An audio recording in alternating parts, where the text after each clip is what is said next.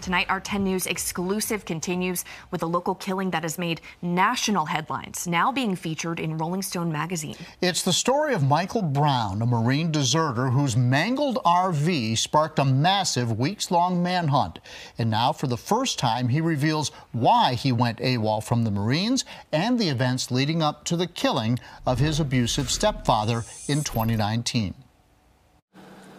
This house in Franklin County is the center of former AWOL Marine Michael Brown's story. It's where his stepfather was shot and killed, where evidence suggests, and Michael confirms, there was almost daily abuse as he was growing up, and where Michael was hiding when police arrested him after 2 weeks on the run.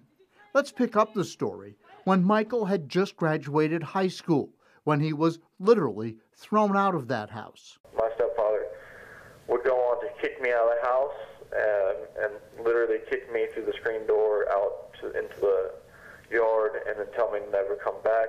Michael became homeless and lived in a park in Rocky Mount. Eventually, he got a few odd jobs, but the Marines were on his mind. I was always told that I was worthless and that I wasn't going to be in it much.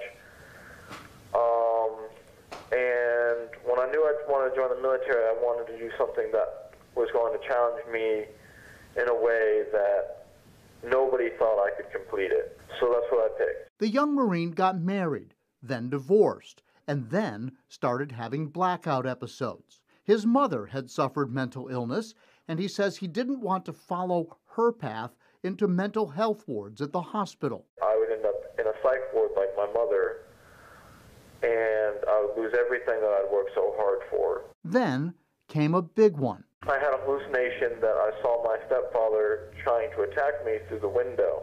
He was huge. He was like deathly scary. And out of fear, I pulled my weapon that was on my hip and fired at his hip. After I fired, I came out of the hallucination and realized that there was something seriously wrong with me. He was afraid he would hurt someone. Target shooting, he says, was a hobby. It usually calmed him. Instead, he says he shot a stray dog in the nearby woods. Target shooting was supposed to make me feel better, but it ended up that day not making me feel any better. I had no idea what had happened in that time, and it was very scary. And that was my first dissociative amnesia episode. Afraid he might hurt someone, he went AWOL, bought an RV, and tried to hide from society until his demons calmed. Or didn't. My plan was I was going to get in this RV and leave Camp Lejeune, go somewhere that I couldn't hurt anyone else, and stay there until I lost time for good or got better. He came back to Franklin County, he says, to say goodbye to his mother and explain why he was AWOL. But he had trouble finding the words. My plan was to go up there and tell her, hey, Mom, I'm going to go to live in the woods until this thing either passes or kills me. I love you, goodbye. He says he was looking for his mother the night Rodney was shot and killed.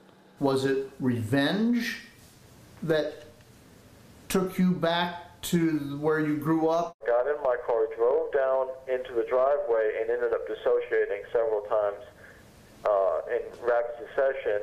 In that time is when the incident happened that Rodney ended up being killed. I was actually hoping to avoid Rodney altogether that day. Brown says he has no memory of the killing.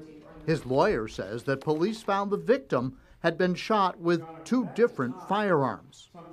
In court, the defense argued successfully for a finding of not guilty by reason of insanity, citing a condition called dissociative amnesia.